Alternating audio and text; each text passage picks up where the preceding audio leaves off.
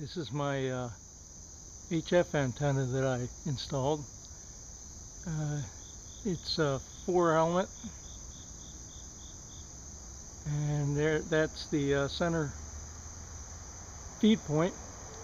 And if you go down, it goes 10 meter, drops off at the first thing here, and then it continues on to 20 meters, and then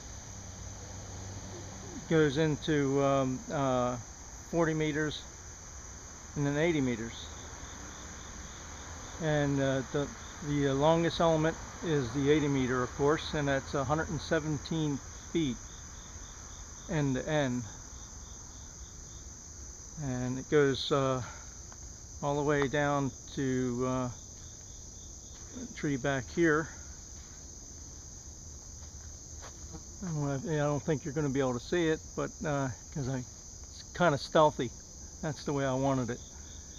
I wanted to have it stealthy. So, and I don't know if you noticed, the 10 meter element wire came loose. I'm going to have to drop it down. The good thing about the way I have it rigged up, I have it on a pulley system on the tree, and if you notice, as I get closer you'll see it, I weighted it down with an old 1 gallon water jug with motor mix in it, and another can that I used on the other older antenna, and it goes up with rope to the pulley and then in. So if and I add, all I have to do is take the weights off, and there's enough rope at the end here that I can let the antenna down to work on it if anything goes wrong, which is a vast improvement to the old method that I had. I had it on the pulley system, but I didn't have the rope hanging, extra rope, and it was at a different place on the house. And I don't know let's see if we can get closer so you can see, zooming in a little bit. The other antenna, this antenna here, that's for my FM. That's FM broadcast for my low power Halloween sounds. And I can't offhand remember what frequency we use, but during Halloween time we broadcast Halloween sounds through that. And it, I didn't want to use speakers because that would disturb the neighbors, so this is the alternative. If they want to listen to it, they just turn the radio on that frequency and they got it. And that's all I have for now. And the antenna works fairly well. Of course, my wife brought it to my attention that had the 20 meter element on this end come down, and the 10 meter element came loose on there. And all it is it's through the PVC pipe and then glued. So I had to put it through again and glue it a little better. I already got the 20 meter on this side. Now I got to do the 10 meter on the other side. And I may as well check all the rest of them.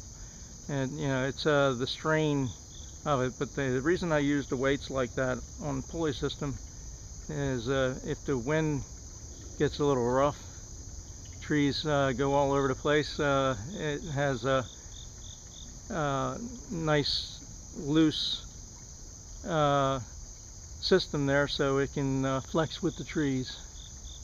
So if the trees bend the opposite direction, it'll just pay out on the pulley. So that's what I did for that, so I don't have any snap lines. Even with that system, I still wind up with snap lines, but the last antenna that I had up here, the rope kind of dry rotted through the years, and the antenna came down. But I used all PVC pipe, for the center conductor and everything, because it works good, that way. And if you notice, I don't know if you can see it or not. See if I can zoom in. That's full zoom. But I have a cross a PVC cross on there. So if I want to put another antenna, extend it through that same mounting, all I have to do is put a small piece of PVC in another T or a cross, and then I can mount another antenna to that.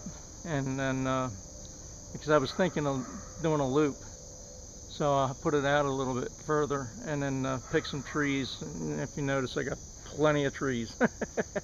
Yeah. The only problem with that is when they die like this one did, you know, then we got problems, because it's going to be hard to get that down without hitting anything, unless I use rope to take care of the way I want it to drop, and that's going to be difficult because the antenna's up. So I'm going to have to bring the antenna down temporarily when I cut that one down, and there's, I think, another one down further that's dead that needs to come out. Yeah, there's another one right there. So, you know, it's the only problem with a wooded area. Trees don't live forever, and when they die, you have a little bit of trouble trying to get them down. Man, it's humid out here today. It's a nasty day out here today.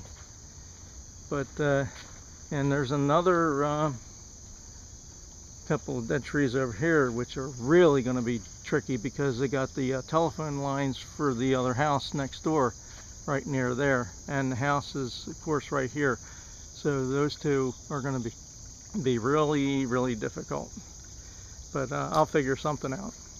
You know, I have to take the dog trolley down probably. That's why we're here, because we don't have a fence on that one side. So we put them, when we let them out, we put them on a trolley, and then take him for frequent walks. He enjoys walks. Okay, that's all I have for now. See you next time.